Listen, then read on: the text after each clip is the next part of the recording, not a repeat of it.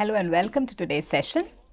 We begin looking at August Wilson's 1987 play, The Piano Lesson, which was an iconic event in modern American dramatic history. So the piano lesson changed the way in which African American plays were being looked at, and it also carved out a new way to look at the African American history, the African American heritage through performances, through the stage presences. So August Wilson's play went on to achieve numerous laurels as well. So in some sense, it's both canonical as well as part of this popular culture. So moving on to this, the kind of influence that August Wilson had in 20th century American drama. It's important to recall that he's known as the theater's poet of Black America, and he's best known for the series of 10 plays that he wrote and performed. They are together known as the Pittsburgh Cycle. So 9 of them were set in Pittsburgh, where he was born, where he lived, and 1 is set in Chicago. So these plays are collectively known as the Pittsburgh Cycle. It was the first of its kind event in the history of American drama. So this series showcased the African American lives in ways that it was never done before in the theater's history. And this also made it possible for both the white community as well as the African American community to look at their culture, their heritage, their history in a slightly different way. There was a different trajectory which was getting foregrounded, the one which is not otherwise found in American drama, the otherwise found in most articulations which were part of popular culture then. So while trying to capture the experiences and heritage of the African American community, we find that August Wilson also renders it a personal touch, an experiential touch, which makes it all the more impactful as well. So in one of the interviews that he gave, he also remarked that his plays offer a different way to look at Black Americans. And this was very important in the from the 1970s onwards, and this is a 1987 play. This was very important during those decades, given the many political and popular movements which had been gaining momentum. It was also important to present an alternate view which would be absorbed, which would be imbibed as part of popular culture. So August Wilson's background was also slightly different, which also made this experience very unique, his telling, his narration very unique. His father was a Sudeten-German immigrant and his mother was an African American. So he came from such humble origins, and the way he made inroads into American drama also became an inspiration for, in some sense, it showcased the spirit and it showcased the power of American dream. So if we compare August Wilson's plays with the rest of the American drama, we will also realize that it's a very different kind of a history that he's trying to foreground. And this alternate history is not seen as something which is jarring. This alternate history is not seen as something which is not part of the American culture, but there is a very concrete as well as concerted effort that we can find in his plays to merge these histories together. And his intention is not to isolate the Black American experiences as very different from the mainstream experiences of what has been portrayed so far in American theatre, but his intention is to make sure that there is an assimilation without the uniqueness getting lost. So we find August Wilson's plays, in a sense, fitting in as a perfect continuum to the earlier plays, such as A Raisin in the Sun, where the African American experiences were beginning to be documented. So here we find that it is more melodramatic in some sense, without really losing the realist touch, and it also has a way of getting into the nitty-gritties of the African American lives without again compromising what is essentially American in this genre. So this play was an iconic success, as mentioned at the outset. So in 1990, The piano lesson went on to win a series of awards, including the Pulitzer Prize for Drama. Being a Pulitzer Prize winner, his other plays also began to get the kind of recognition that it had never got before. So in 1990, he won, other than the Pulitzer Prize, Drama Desk Outstanding New Play Award, New York Drama Critics Circle Best Play Award, Antoinette Perry Award for Best Play, American Theatre Critics Outstanding Play Award, and so this made this play almost like a watershed event in the year 1990. So in that decade, right after the performance, right after the publication of the piano lesson, we also find an increasing interest, an academic interest, a popular interest, a cultural interest in engaging with the African American plays from diverse perspectives. So this may be seen, and this is also incidentally the final play that we will be reading as part of this course. So it also opens up newer avenues for you to explore American theatre, for you to explore different ways of reading American theatre. And if you continue to compare this with the rest of the plays, and also more primarily, if you compare this with the very first play that we did as part of this course, The Emperor Jones, we find that the treatment of race has radically changed in a few decades.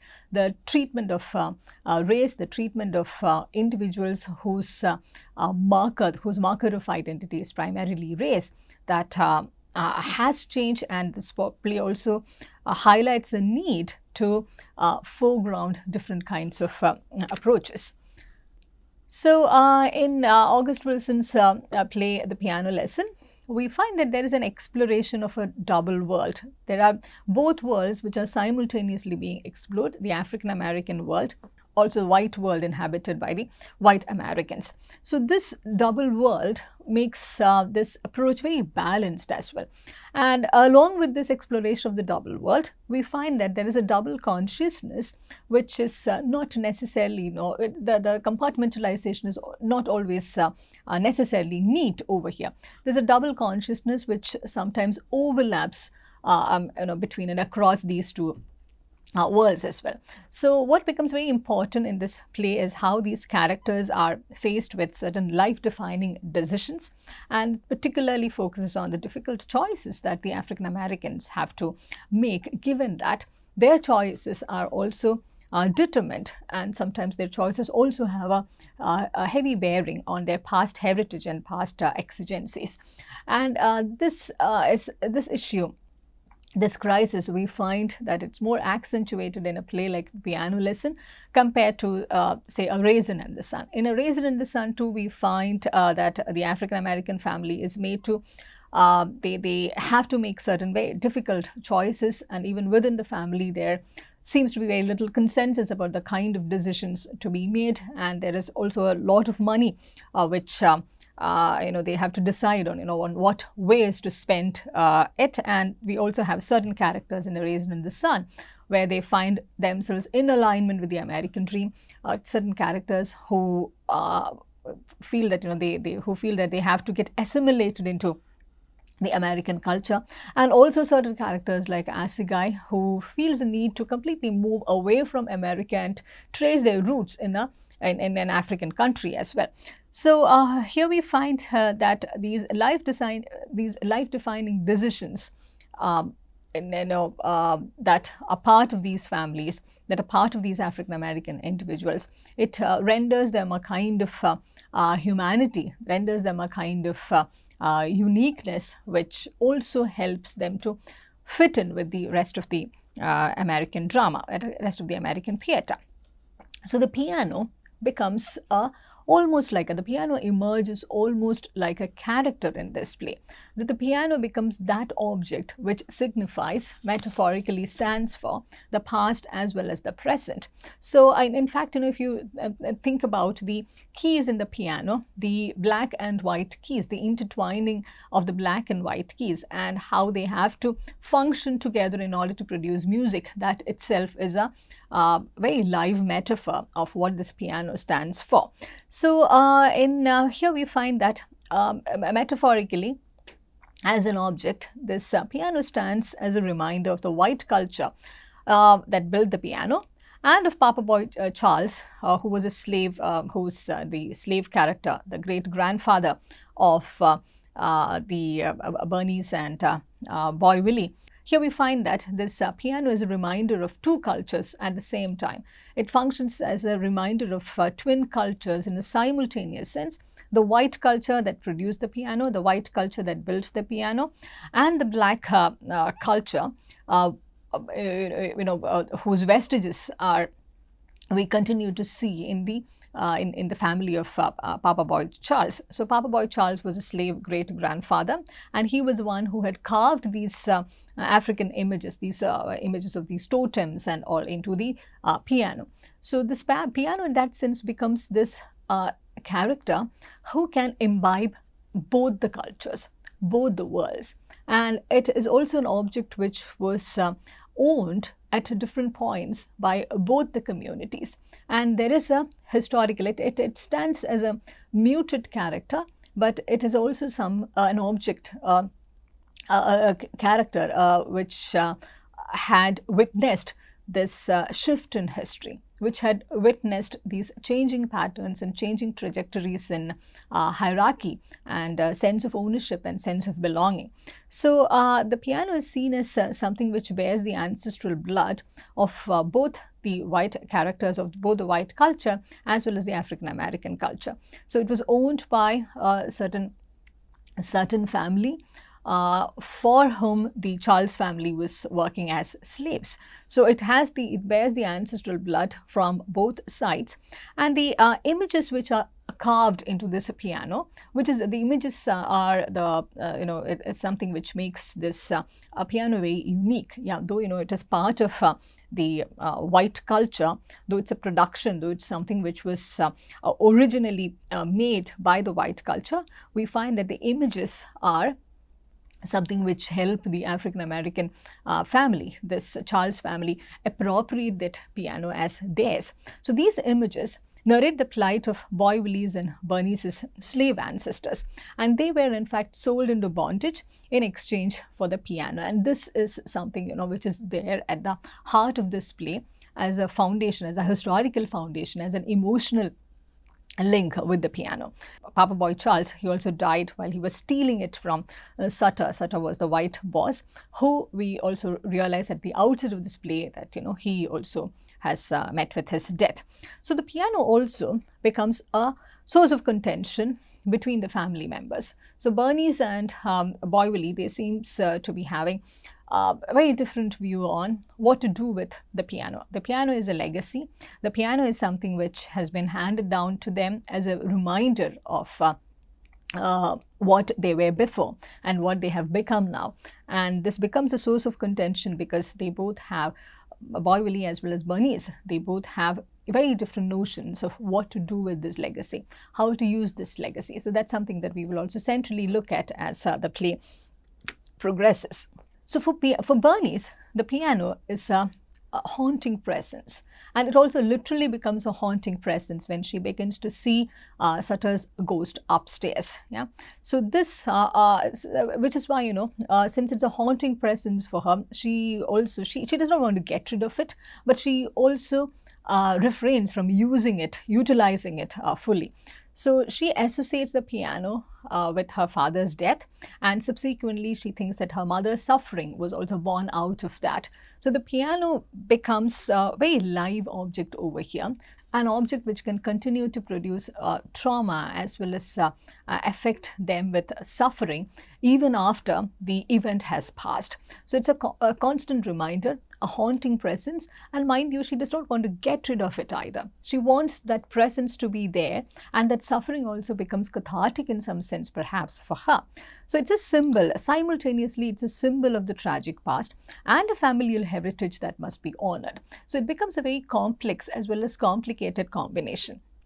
This tragedy becomes something that the family needs to own, that the family needs to be constantly reminded of, because the the heart of their identity, the foundations of their identity also come from that tragic past. So it becomes a heritage which can serve as a constant reminder of the journey that this family has undertaken over the last 3 generations. And this journey, incidentally, is not just a personal journey, it's not just a familial journey, it becomes a journey of the community as well. So which is why the piano assumes a lot of significance in this play as a historical link. It serves as a historical link to the slave ancestors. So it's at the same time a signifier of sacrifice as well as beauty. But for Berneice, the only flip side is that she chooses to see more of its sacrifice, and she misses the beauty of it on because of it, which is why perhaps, you know, she fails to assimilate the these two together, which is why she also does not educate her daughter on the history of this piano. She does not tell her about what these different images signify.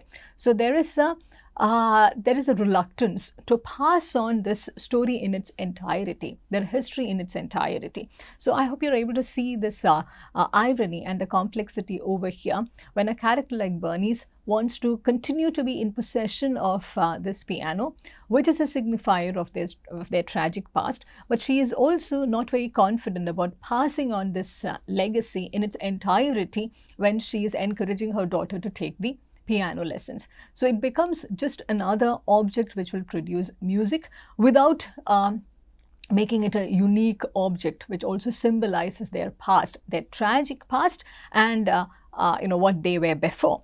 So it's a reminder of loss for Berneice. It's a reminder of loss whichever way she chooses to look at it, but it is something which has to be preserved as well. And this, in fact, is also the dilemma and the crisis which most members of the African American community also face. And here the trauma is much more than perhaps the trauma that the African American family in Raised in the Sun faced, because there is a history of slave trade which is part of this. And this is the kind of suffering that the Charles family had undergone. It seems to be quite immense in degree compared to perhaps, you know, the kind of difficulties that the family, the younger family in Raised in the Sun had encountered. Yeah.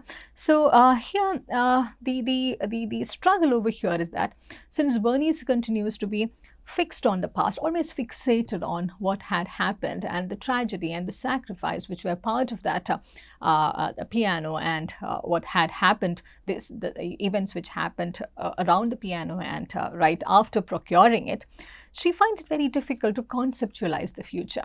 For her, the future is something which is not as positive as, say, Boy Willie chooses to see it. She refuses to see this as an object which could perhaps make their future better than what it is now. And this is where, you know, we find that Berneice as well as Boy Willie, they have to meet midway, because it is only in the assimilation of both these perspectives we find that an appropriate kind of future could be envisaged for this family as well as for the community. So on the other hand, for Boy Willie, the piano is an object which has to be utilized in a practical sense. And here we find Boy Willie almost subscribing to the capitalist ideals of the American society, and he sees this object as something to be capitalized on. It is capital for him. It is something which should be put to good use. So it's a practical perspective we find as being very dominant in Boy Willie's character and in his approach to the piano. And he recognizes its everyday use, particularly in that scene where he encourages Berneice's daughter to take these lessons more seriously and also tries to educate her on what is there in the kind of images which are there in the piano. We find that he is someone who wants to put this to daily use. And it's not, if you think about the title of the play at this moment, we find that, you know, we do not encounter a real piano lesson over here, but the piano becomes an object through which many life lessons, many historical lessons, many lessons on identity are being learned over here. And for him, learning to use the piano, putting the piano to an everyday use.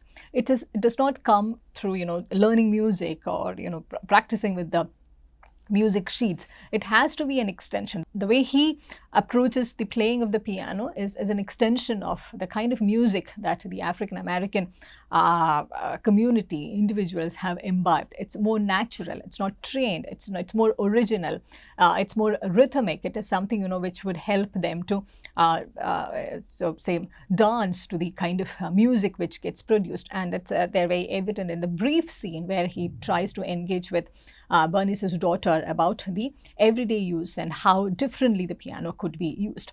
And he also, on the other hand, apart from its everyday use, he's also quite conscious about the future value of this, which is why he also has this very commercial plan in mind to sell the piano and get some part of that money and use it to buy the land that Sata's brother is about to sell. And that for him, in that sense, the piano for him becomes a means to secure the land where his ancestors worked earlier, and now they are about to become the owners from that previous position of having been slaves in the same land. So for him, the piano operates. The piano is there as a means to secure land, and for him, securing land also means securing freedom. And this is his ticket, this is his passport to travel towards the American dream that the others seem to be having quite naturally, quite automatically. And this has another purpose as well. He will be able to secure his freedom by securing this land, but it also becomes a way for him to reconnect with his familial past. So in a certain way here, we begin to see that both Berneice as well as Boy Willie, they're very similar in nature. They both want to stay connected with their familial past, with their ancestral history, but in two different ways. One takes perhaps a more mercenary, or attempts to take at least a more mercenary kind of a route, which is looked down upon by Berneice, but Berneice takes a very emotional and a very mystic kind of approach towards her connection with her ancestors, and that is being seen with a lot of suspicion and with a lot of amusement by Boy Willie.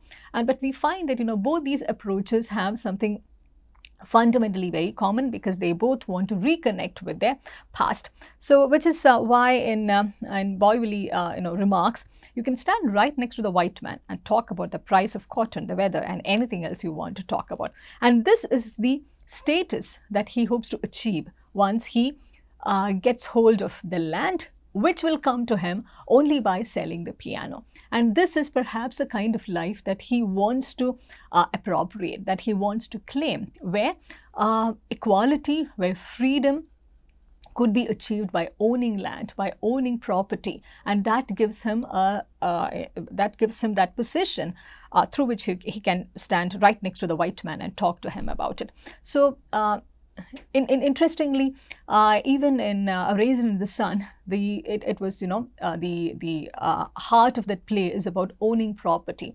in a predominantly white neighborhood, and the kind of struggles and questions and concerns that it raises.